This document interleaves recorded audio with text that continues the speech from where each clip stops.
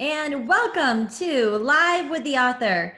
Today we have a really special interview with one of our authors from the special issue on the science of reading. I'm Amanda Goodwin, and I'm one of the co-editors of Reading Research Quarterly. I'm also an associate professor at Vanderbilt University, and this is Joe Elliot. Joe, welcome. Hello, lovely to be talking to you, and thanks very much for the invitation. Fantastic. So, I think you asked. Well, and the title of your paper is "It's Time to Be Scientific About Dyslexia," right? Yeah. Fantastic. Well, tell me a little bit about yourself and how you got into this. Right. Well, I trained as a school teacher originally, and this was in 1973, so it's a long time ago. And I went into when I started teaching, I was teaching children with learning difficulties, both in special education for a few years first, and then special ed, as it were, in mainstream schools, like high schools, I guess. And I did that for about several years, and then I retrained as an educational psychologist, which is more like a school psychologist in America. I guess it's pretty close. And throughout all that time, people were talking to me about dyslexic kids, and both as a teacher and as a clinician, I was trying to work out, well, who are these dyslexic kids and how do they differ from other kids? And it was quite, at the time, I kind of thought there must be a field of knowledge there that somehow is eluding me. So it was very much a kind of, as I felt a bit of imposter syndrome, that basically I'm going to get found out that I don't know this stuff. Anyway, after I'd done this clinical work for quite a number of years, I then went into a university and was involved in teacher education, both qualified teachers and initial teacher education training. And again, I still had this problem, still a sense that I didn't know something I should have known. And then in 1998, I wrote a book, which dealt with a lot of problems that kids had and how you were trying to help them.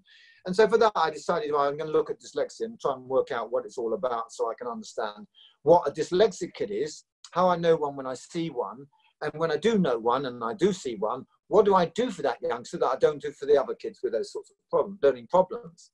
And it was really then that I had almost kind of a road to Damascus conversion, I guess, because around that time I realized, and that was at the age of about 43, I realized that actually there was no basis for this differentiation between the dyslexic child and the non-dyslexic poor reader. And in a sense, I spent another 20 years or so putting all those things together. In 2014, I wrote a book which took me 5 years to write, which really I thought at the end of this, I want to be able to say what I mean by the term dyslexia. So I worked with Elena Grigorenko, who was professor of medicine at Yale and world-leading geneticist at the time. And we covered all the basics. So we looked at genetics, neuroscience, cognitive science, psychology, educational policy, and we just looked at all those disciplines, put it all together and try to work out what would we mean by dyslexia. And at the end of it, I came really to the conclusion that this term was so problematic, it was so difficult to get any kind of consensus, that it would be better just to ditch the term altogether and talk about the actual behaviors we're interested in. So what are we interested in? Are we interested in young people and adults who struggle to learn to read, decode, which I call dyslexia. Sorry, I call reading disability. And then there are often comorbid problems that those youngsters have, and where those problems exist, then we need to address those problems. So we identify youngsters who seem to have trouble understanding language, or have trouble in their sort of memory, or in their kind of everyday lives, their organization, and basically said, where those kids have those problems, let's address those problems.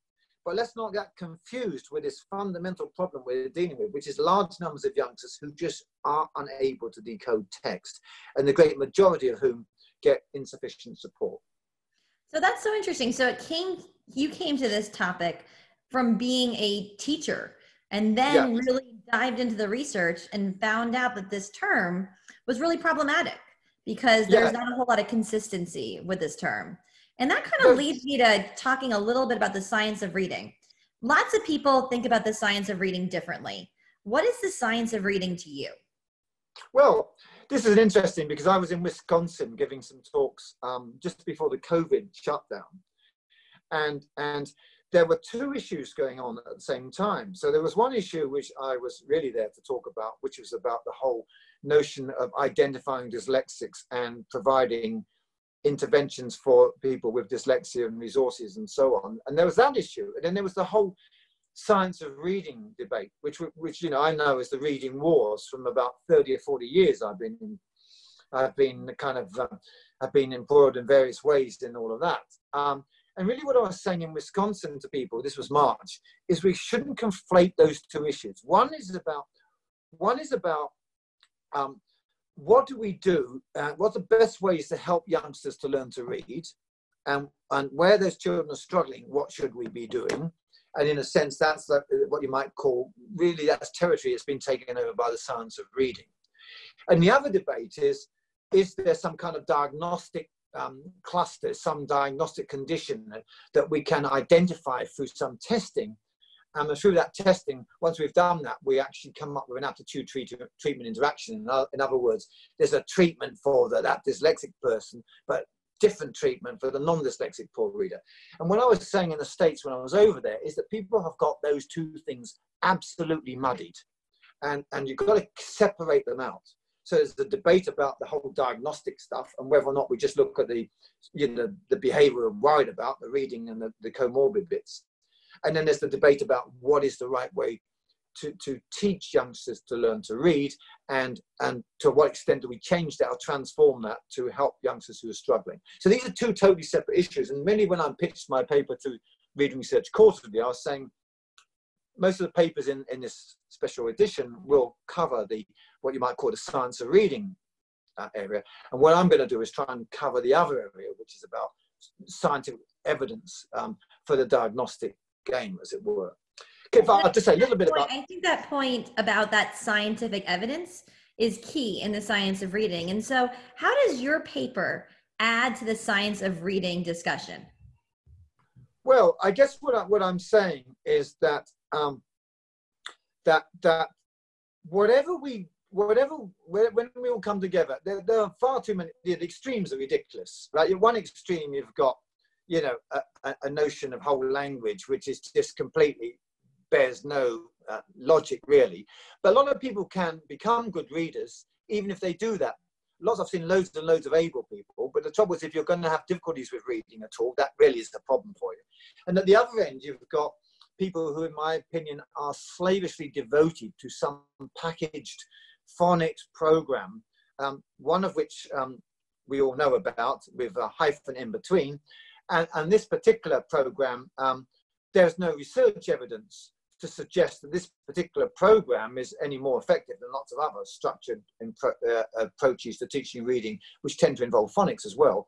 But what I saw, and I saw this absolutely in Wisconsin, is these two extremes, and somewhere we've got to get amongst them in between. So, you know, there are some really, really thoughtful people like Donna Scanlon, who huge respect for, an American researcher, who's you know, has a really sound understanding of the importance of making things explicit, making things clear and systematic, and the importance of phonics, but also realizing that this very mechanistic kind of approach misses out on a lot of other aspects of reading, which are also important. So it's this nuance thing that I think is really, really important. As far as the dyslexia debate is concerned, though, what I would say is kids who struggle to learn to read, those kids really need that explicit instruction much more than other kids who will pick it up almost whatever kind of approach you do. And I feel like when I read your paper, one of the things that I really took away from reading it was this idea that we have to know who the kids in our studies are. And so one of the points you made was that the term dyslexia is representing so many different groups of kids that it's hard to really pull out what are the strengths and weaknesses of these different kids, and what does that mean for instruction. So all of the science that we have going on, it's kind of conflated with who these kids are. So we need to have the real, yeah, I think you're absolutely right. I mean, yeah, you're absolutely right. The problem I try to put across in the paper is, of course, most of the scientific studies, certainly in genetics, neuroscience, cognitive science, most of those studies, when they use the term dyslexia, they're talking about people, mainly children, who don't do well on reading tests. And, you know, I did some work with Lopez in Portugal, where we demonstrated that 800 studies of dyslexia that we studied, nearly all of them used as their participants just people who didn't do well at reading. So that's how the scientists choose it. But then you've got this other bunch of people who actually say, no, here's a bunch of people with poor readers. We have to work out who's dyslexic and who's not dyslexic. And we need to have these sort of special tests to do this because they've got special needs of one kind or another. And that doesn't stack up at all. And there was also a notion of a hidden condition of dyslexia. Somehow you have to reveal it from using these tests. There's no evidence for anything like that at all. And neither is there any evidence, as Mark Seidenberg has shown, no evidence that there's some kind of special gifts or special dispositions that somehow that the person who's been unlucky to be unlucky in the fact that they're struggling readers, so somehow they're being compensated by given gifts which help in another way. That's not the case either. But of course, people who struggle to learn to read may well try to develop other areas where perhaps their reading isn't such a problem. And then what? Sorry. Oh, no worries. And so, what do we take away from your study and tell teachers? What should teachers be doing differently tomorrow based off of what you found and what you... what I think we should be saying to teachers is, firstly, it's absolutely essential that you can spot kids who are struggling or are likely to struggle just from the earliest stages. You actually spot kids straight away and don't leave it to, they'll grow out of it, or don't leave it to, 2 or 3 years later, we'll get a dyslexia assessment and start from there. What the evidence shows, Jack Fletcher's work, Jack Fletcher's at Texas, he's a fantastic researcher. In fact, he's kind of, if I've got a pin-up researcher in my life, it's Jack Fletcher. And he's demonstrated, he's argued, shown you how important it is as the brain is developing in very young children, like first, second grade, how important it is to get the kids starting right then while all the brain is developing. And so what I said to teachers is we really need to get involved and identify those kids. And then if we're going to use a kind of response to intervention, multi-tier system of support or something like that, to actually to give those kids a bit of extra help from a very early age and monitor them very closely, and then to determine whether or not they need more intense, more structured additional help from others. But the other thing I wrote in the paper about teachers is that they can be disempowered by the belief that there's these dyslexic kids that only specialists can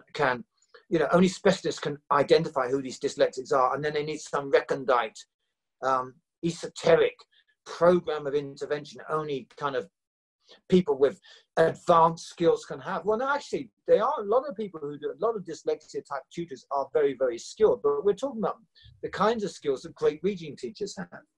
And so it's really important that we give our mainstream school teachers that understanding and those skills so they can do that at an early age and don't believe. So it sounds like what you're saying is that I, as a teacher, should both trust my informal assessment ability to say this kid is struggling, but I also should build my knowledge to know what to look for in terms of kids so that we can really identify them, and not necessarily as dyslexic, but as having a reading disability and the intervention support that they need.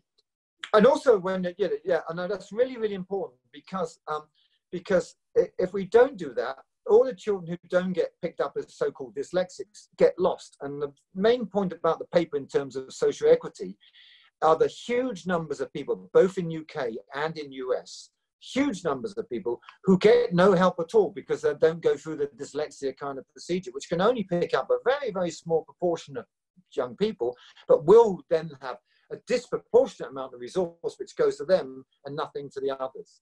And so it's really important. Really important piece in your paper, this equity piece, this idea that who is getting tested, who are the advocates behind these children to get them quote unquote tested and quote unquote diagnosed. And so that's something I really value and think we need to embrace both as a field of practice and research. I mean, what we've shown in the piece, there's a Guardian newspaper piece, which which you know about, but some of the people watch this might not. So if you go to the Guardian newspaper, there's an article there about a journalist that's recently done the piece about the work I'm doing.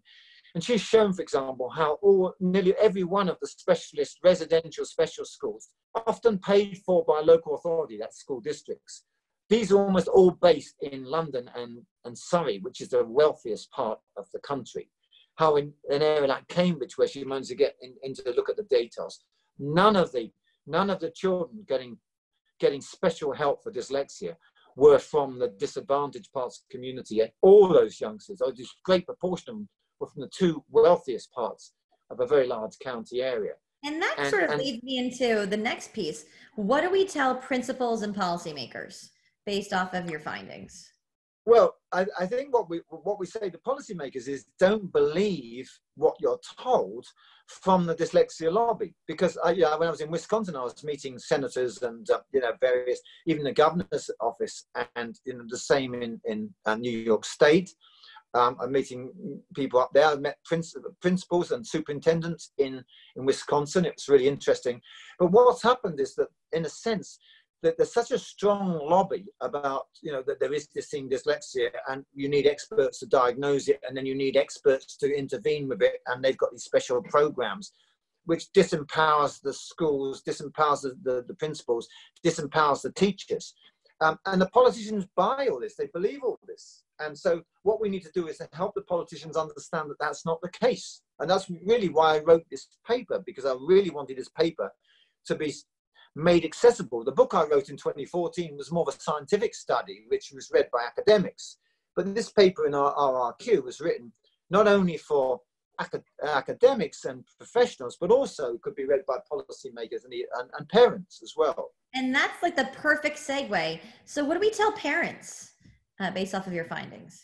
Well, one of the things about, if you're a parent and you've got a child who's struggling and crying at night and doesn't want to go to school and hates it and so on, you can understand that parent will do everything they possibly can do to get every bit of resource and every bit of help they can. And so, of course, for that parent, they will be more than happy to get a diagnosis of dyslexia, and if certainly in UK, often additional resource, sometimes even $30,000 a year spent on your child to go to an independent school for dyslexic kids, paid for by the state.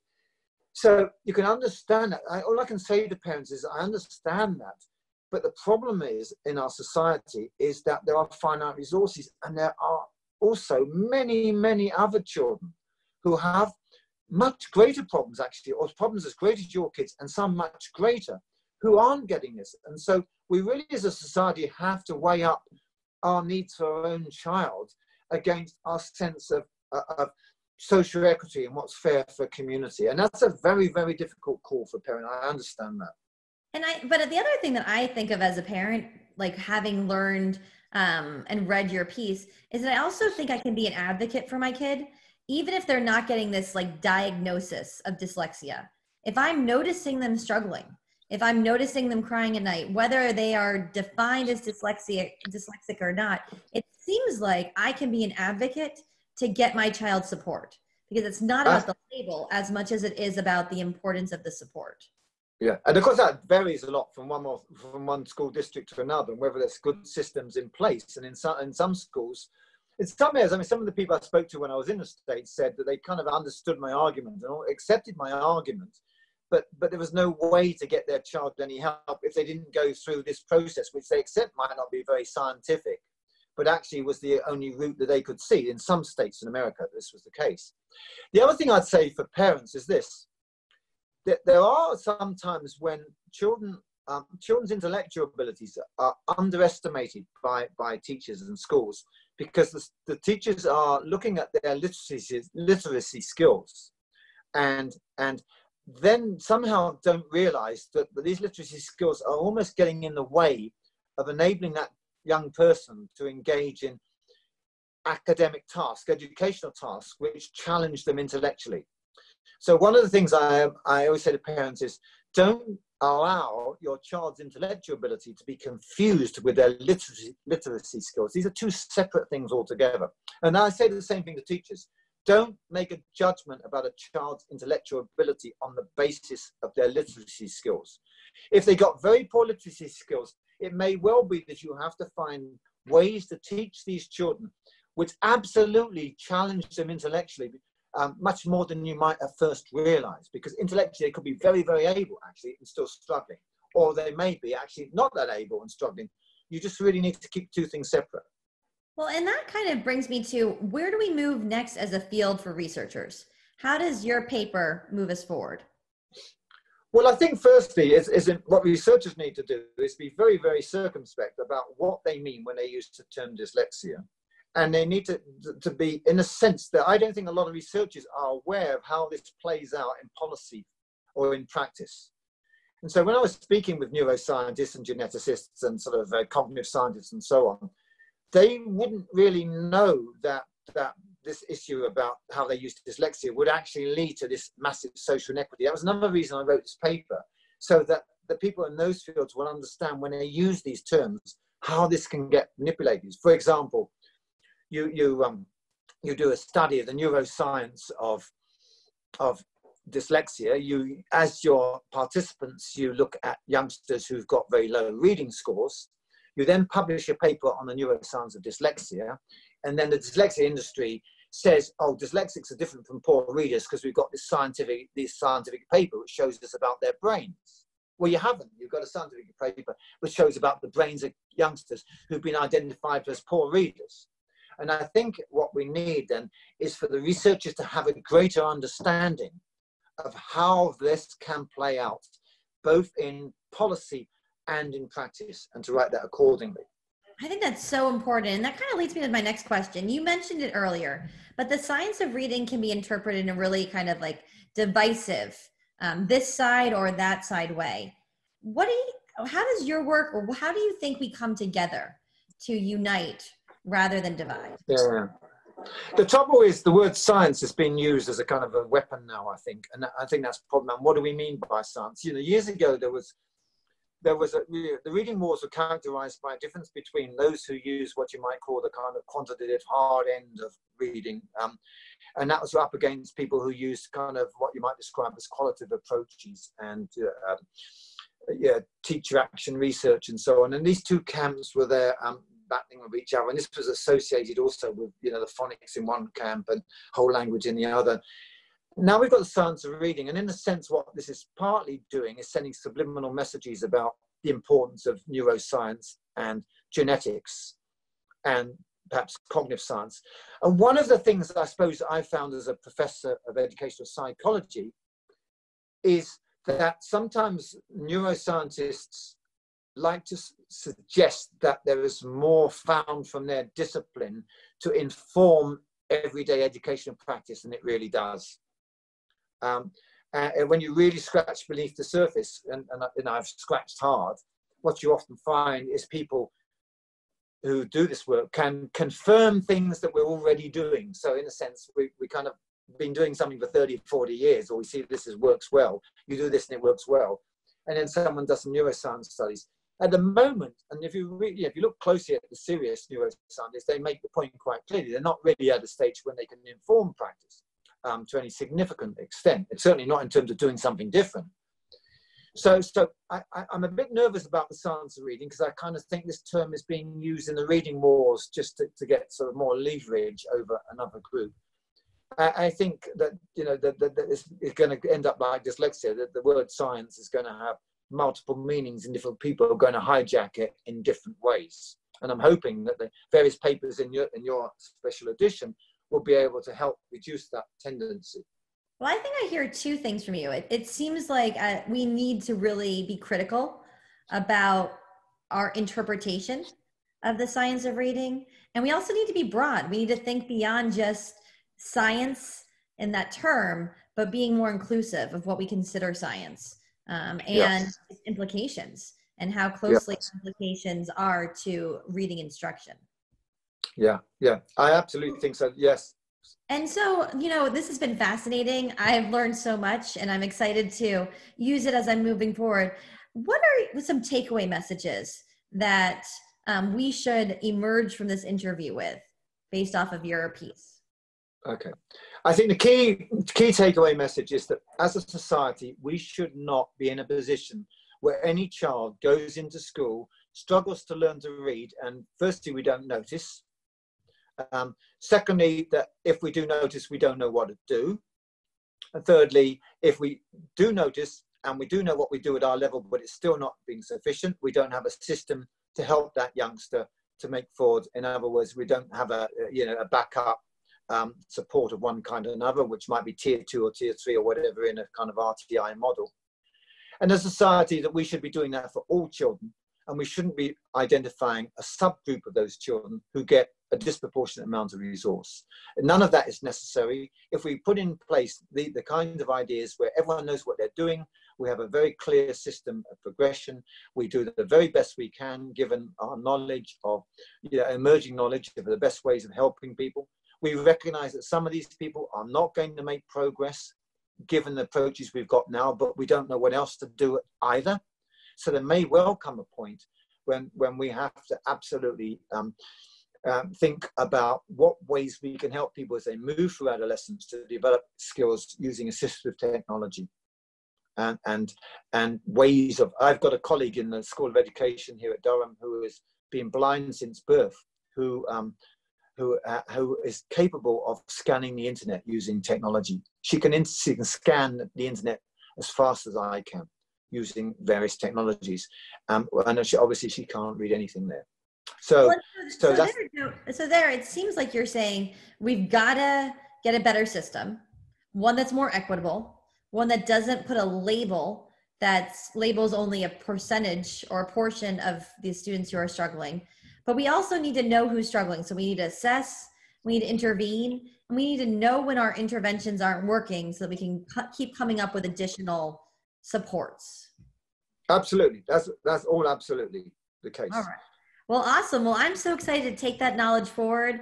I really appreciate your work. And if you have any questions, or if you want to read more, you can read Julian Elliott's article, It's Time to Be Scientific About Dyslexia. And you can find that in our RRQ special issue on the science of reading.